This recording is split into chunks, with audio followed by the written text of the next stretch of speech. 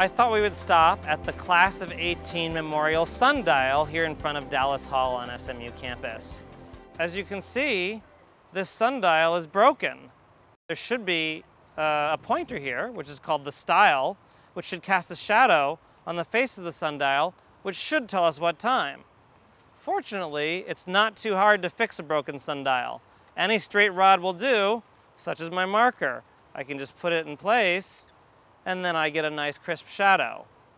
But on the other hand, depending on how I place this, the shadow might fall on different spots on the face, so how do I know what time it is? Well, one answer is I could try to follow the contour that used to be here from the broken off style. But that's not very satisfying. As it was broken off, it might have been twisted. How do I know if I'm getting the correct angle? It's actually pretty simple to determine what the angle of the style should be on a horizontal sundial. To help us visualize this, I have some diagrams that show how a sundial works. It all has to do, of course, with the angle of the sun and the angle of the Earth's rotation. So here's a first diagram.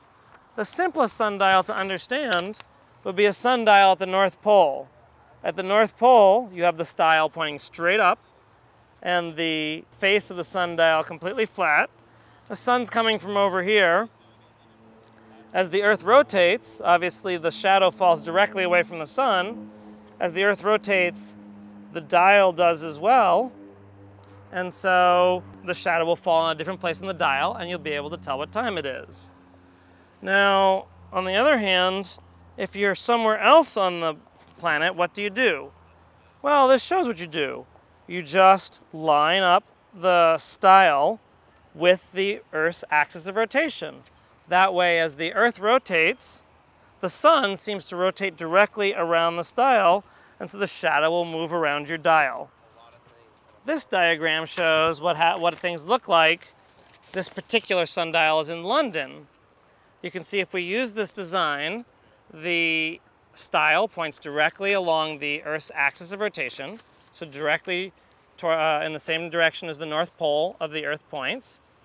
And now you see, because we're partway around the globe, the direction in which people stand has rotated along with the latitude.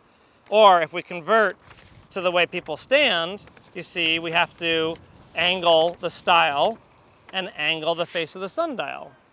You might say, but wait, the face of this sundial isn't angled. Well, that's okay. There's a diagram for that too.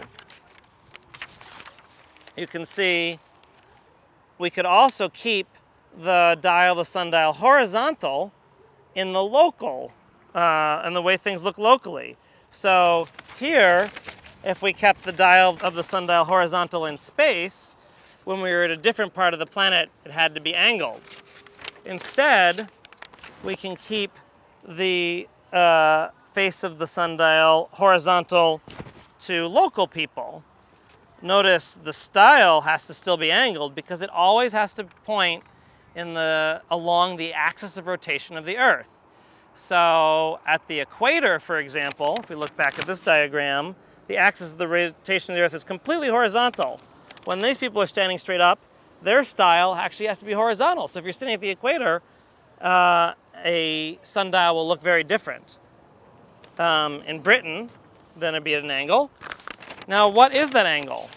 Well, it turns out, because all of these go along the same direction of the axis of rotation of the Earth, the angle that you end up is just the amount that you have to rotate to get the person standing straight up, and that's exactly equal to our latitude.